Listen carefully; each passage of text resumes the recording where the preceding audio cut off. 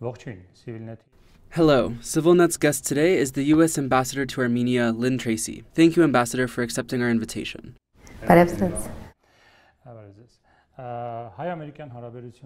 Armenian-American relations are deep and comprehensive. We'll talk about them in general and then go into details and specific questions. It's been a year since Armenia's new parliament was formed after snap elections, and a year and a half since we've had a new government. Armenia is currently undergoing complex internal transformations. How would you assess this? How does the U.S. assess those reforms, and are they viewed as successful? Well, we're very happy, of course, with the state of U.S.-Armenia relations.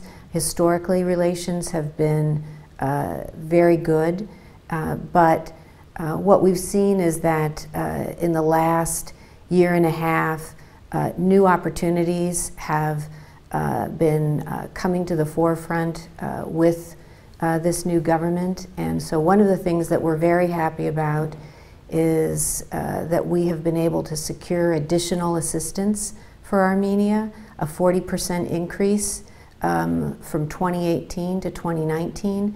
And we intend to use those resources to help support the government's reform agenda. And if I may, I'll just highlight a few areas that we're focusing on where I think we see the government moving out very quickly, and that is in the justice sector. So we will be assisting on anti-corruption efforts with standing up an anti-corruption court and an anti-corruption committee.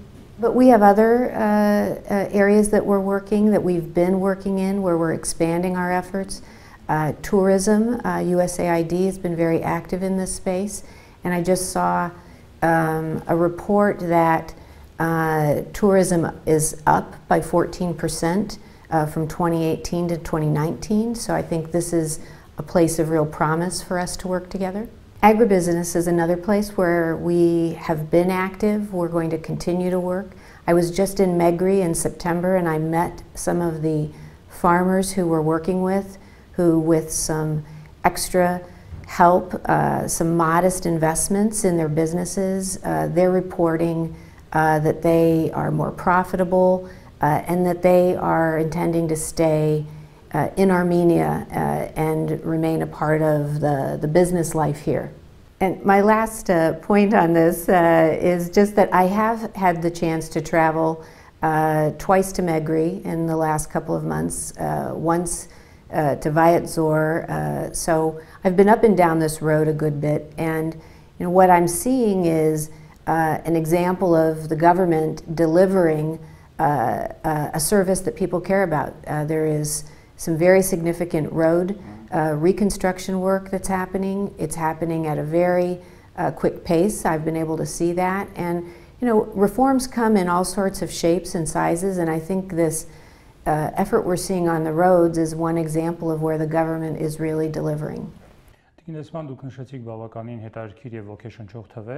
Ambassador, you brought up interesting and enlightening facts. I would like to elaborate a bit more on the anti-corruption courts and the reforms in the justice sector in general, and U.S. assistance. We've heard discussions about transitional justice, which is another key area that, if I'm not mistaken, the U.S. supports in Armenia. What do these anti-corruption courts mean? What is transitional justice? What's the right way to implement transitional justice here? And how will the U.S. contribute to the process?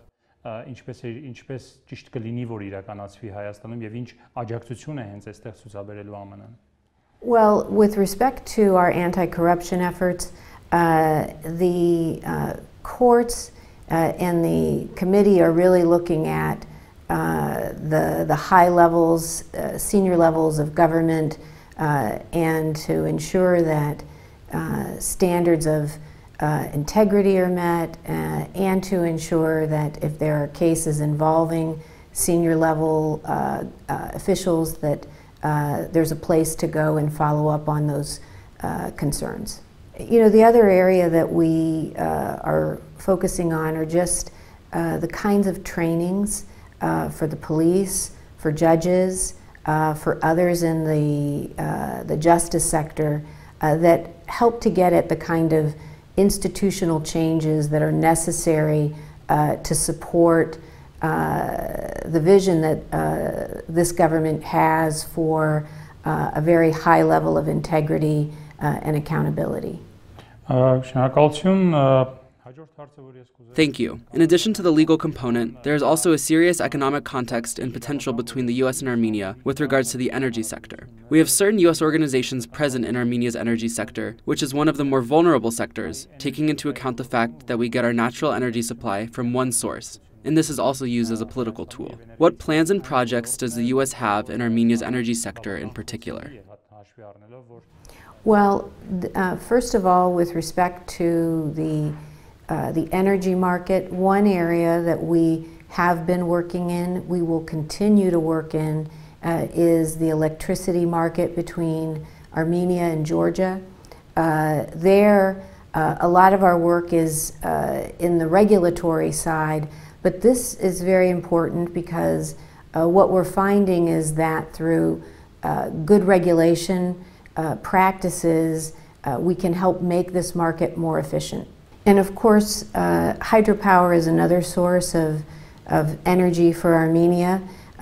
This is another place that we're engaged, particularly though looking at questions of water depletion in the Ararat Valley to make sure that that water resources are used to their best potential.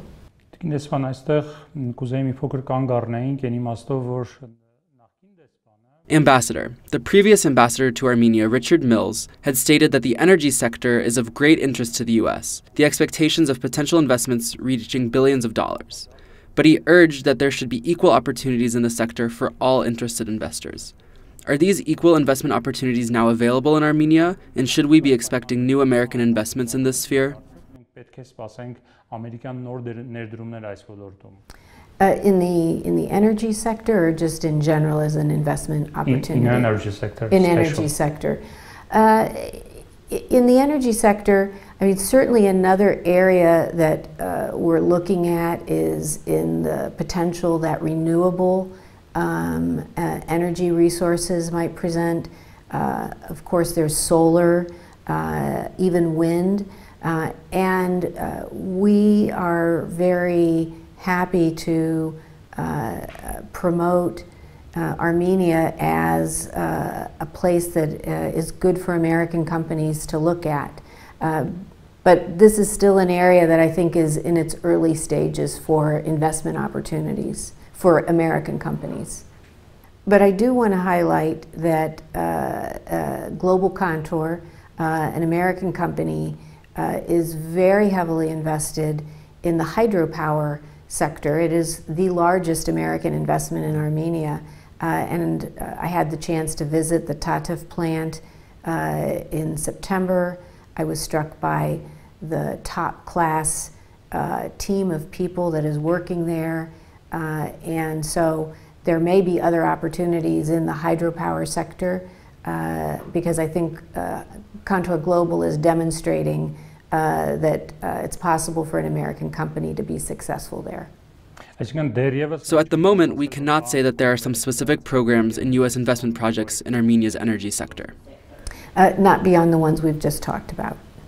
You mentioned Armenia-Georgia energy cooperation and that the U.S. supports it and has taken some actions towards this. But for Armenia, cooperation with Iran in terms of energy is very important. And we know about U.S.-Iran relations, which are a restraining factor from Armenian-Iranian cooperation viewpoints. Nonetheless, Iran is very important for Armenia in terms of diversifying its energy sector and limiting its dependence. So, what is your stance, the U.S. stance, on Armenia-Iran relations, especially cooperation in the energy sphere? Does the U.S. understand Iran's importance to Armenia in this sector?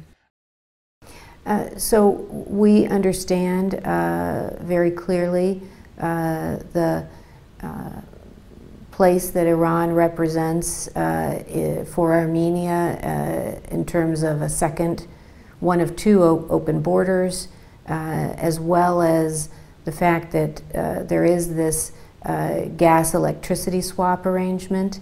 We have understood this for quite some time, and I think our main concern with Iran is not in the space where there is legitimate trading relationships taking place, but it's really about Iran's support for terrorist entities, government-supported terrorist entities. But that's a very specific and focused area. Outside of that, there's plenty of scope for the trade that is taking place between Iran and Armenia that we have no quarrel with.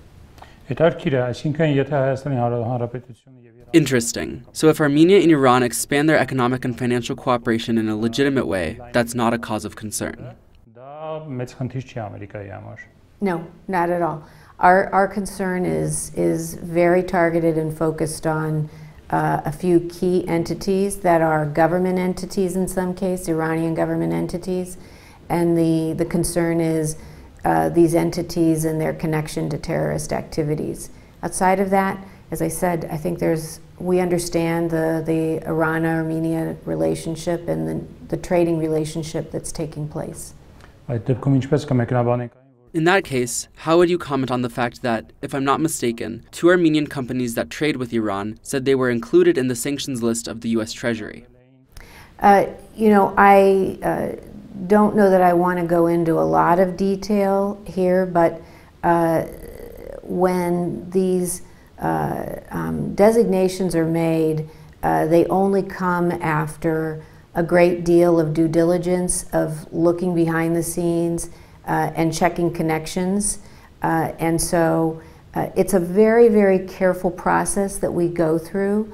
As I said, I don't want to comment on these 2 particular companies, but just to say that the Treasury Department carries out a very, very careful review before it takes steps such as this. Thank you. The next issue I'd like us to touch upon concerns the second largest American investment in Armenia, the Amulsar mine, the operations of which are halted at the moment, and there is a lot of ambiguity around it. What is the outlook of the U.S. government on this issue? Is this process going to take a while? Are you discussing this with the Armenian government? What are the messages that you are sending to the Armenian authorities? Well, the main message that I have been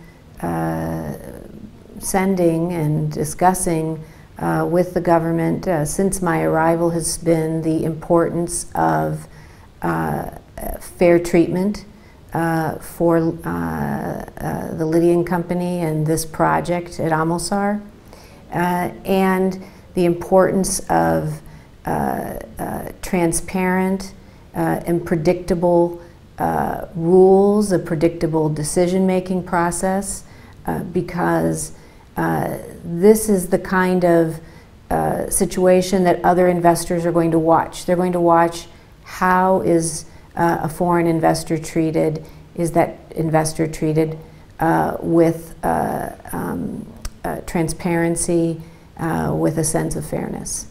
Does the uncertainty around Amulsar and the stagnation of the process have a negative consequence on potential investors? Well, as I said, I think it is certainly a case that investors will look at and examine and make their determinations about what that might mean for their investment decisions in Armenia.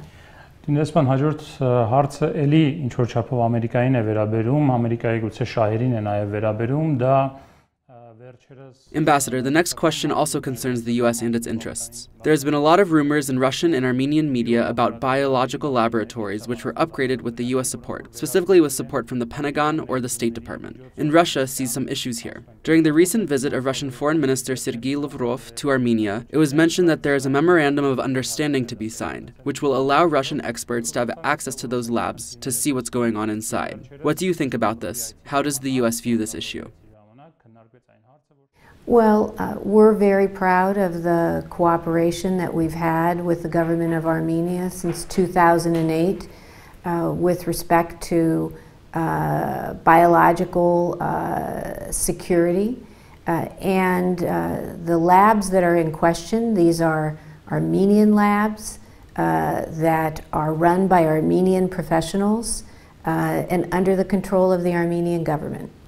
I think that we've been very transparent about this cooperation, but Armenia is a sovereign nation. This is a sovereign government, and I think it's Armenia's decision about how to manage the labs.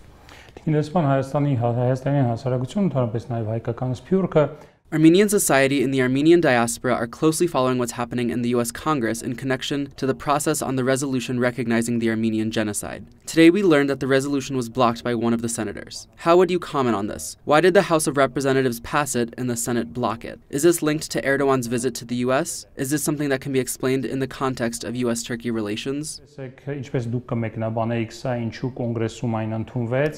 Well, first of all, let me just say that I've had many Armenians tell me how important this House resolution on genocide has been to them, how important this resolution is. Historic resolution. And I respect that and I understand that.